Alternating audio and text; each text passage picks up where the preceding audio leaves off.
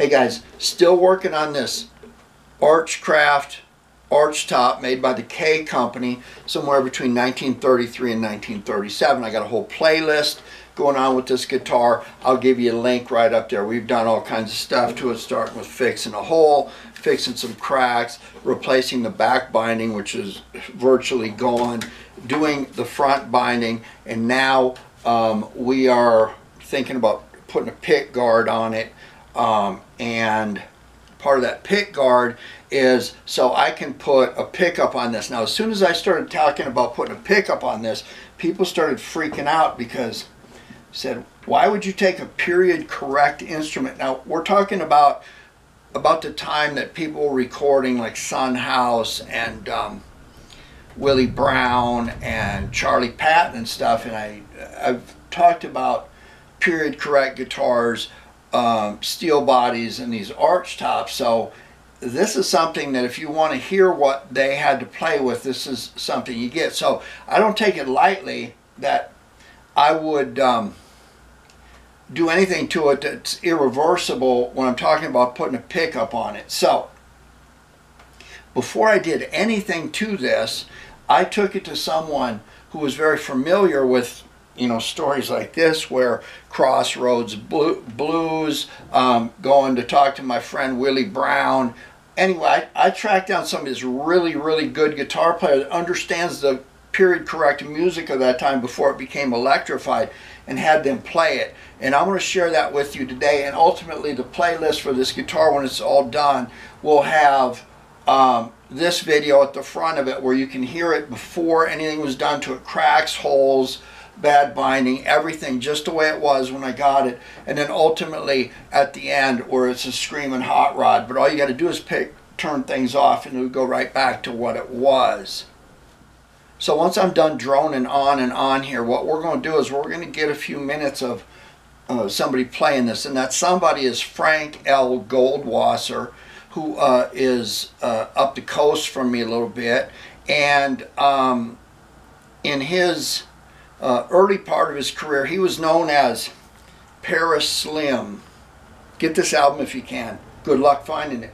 Paris Slim. But Frank came from France. He was attending an art school, prestigious, rented lips, art school over there, and was studying the blues. He's told me some stories about how he found the blues and Hound Dog Taylor and some stuff like that, and it's very interesting to talk to him. But when you hear him play and you talk to him, it's really clear he understands who Reuben Lacey was and his influence on some other people, and his style can easily, at least acoustically before he plugs into an amp, can go back to this period correct. So I had a good time talking to him. I took a few guitars over there and just handed them to him. He'd never touched them before and was playing them. So this guitar here, you're going to see some clips of him playing that. But Frank became part of the California blues scene around Oakland, up in the Bay Area, and has been a fixture of the California blues scene since. Now,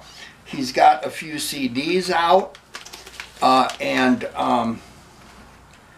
he still plays, and I enjoy my time with him. So I'm going to give you a link below to this stuff so you can listen to it. I guarantee you, if you get some of this and find out who Frank L. Goldwasser or Paris Slim is, you're really going to enjoy that. So I'm going to go back to working on the pick guard here and talk about making some brackets, and ultimately we're going to put some electronics on here. We're going to put a pickup on here and some other stuff, and it may shock you how I do that. But while I'm doing that, go ahead and stay on here and listen to Frank play this guitar when I just hand it to him, and I'll catch you in the next episode.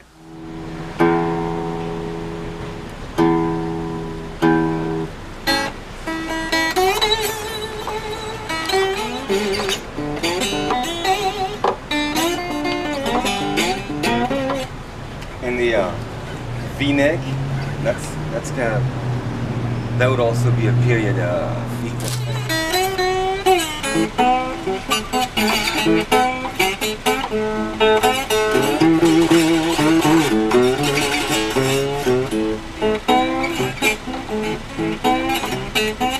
Well, I tumbling out.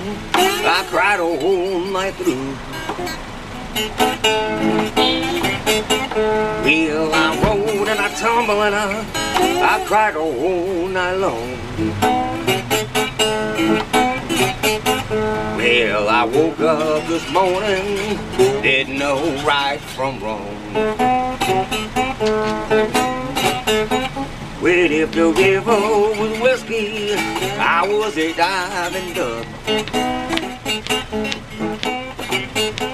And if the river was whiskey, I was a diving duck.